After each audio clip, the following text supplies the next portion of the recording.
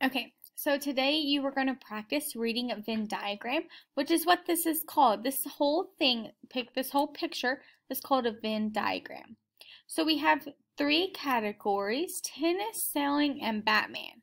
Batman is going to be for this circle, sailing is going to be for this circle, and tennis is going to be for this circle.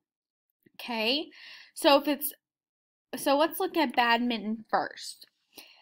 Anything on this outside circle is just going to be for badminton, okay? So there are 18 people who like badminton, okay? 18 people who like badminton.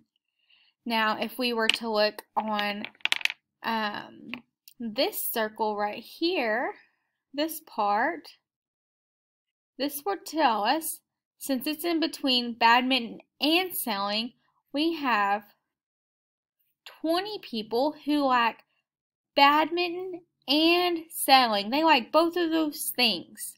Okay? If we were to look at this circle, it is in between badminton and tennis. So this tells us that there is 21 people that like badminton and tennis, both things. Okay? If we were to look at this middle circle right here in the very middle, it has a little bit of all three circles. So there are 13 people who like badminton, sailing, and tennis. Okay, they like all of the above, all of them. If we look at sailing over here, this circle way over here, this circle only is for sailing. So we have two people who like sailing, okay? If we were to look at this one, we have 8 people, and I'm getting the number from inside the circle, okay? We have 8 people who like sailing and tennis, both things, because they share both of those circles, okay?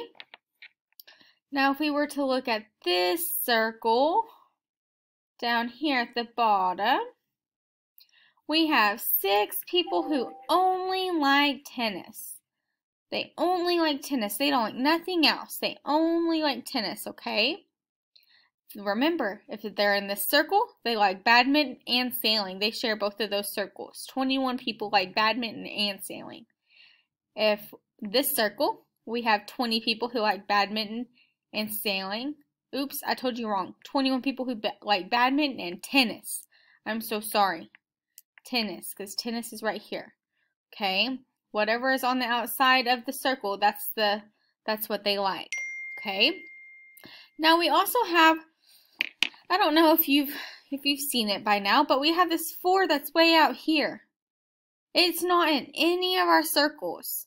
So this means we have 4 people who do not like any of this. They don't like badminton, they don't like sailing, and they don't like tennis. We have 4 people who don't like any of those things. Okay, so we have them way out here by themselves. Okay, remember, if it's in the very middle like this, they like all 3 categories. They like badminton, sailing, and tennis, all 3 of them. Okay, so if you had a question that says, how many students only like sailing, you're going to look on this outside circle, and we have 2 students who only like sailing.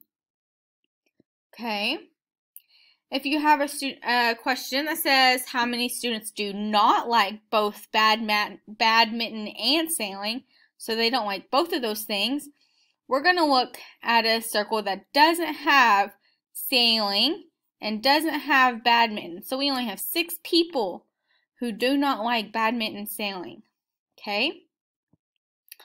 Let's do another one. So if you have a question that says, how many students do not like both sailing and tennis, so we're not going to look at sailing and we're not going to look at tennis.